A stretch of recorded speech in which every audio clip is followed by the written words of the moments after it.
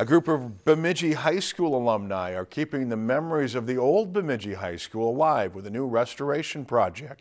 The group, called Old Bemidji High School Remembered, requested to have a salvaged archway from the old high school restored and placed near where the building used to stand.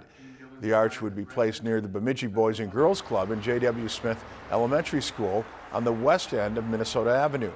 The Bemidji School Board voted unanimously to approve the location. Now that the school board has approved of this project, the alumni group can move forward with fundraising efforts. They can contact a mason to get an estimate and to begin planning to raise the funding that they need to place this archway on the property that they hope to place it on. There is no set timeline on when the project would be complete. It all depends on the group's fundraising efforts, and there will be no funds from the district used for the archway.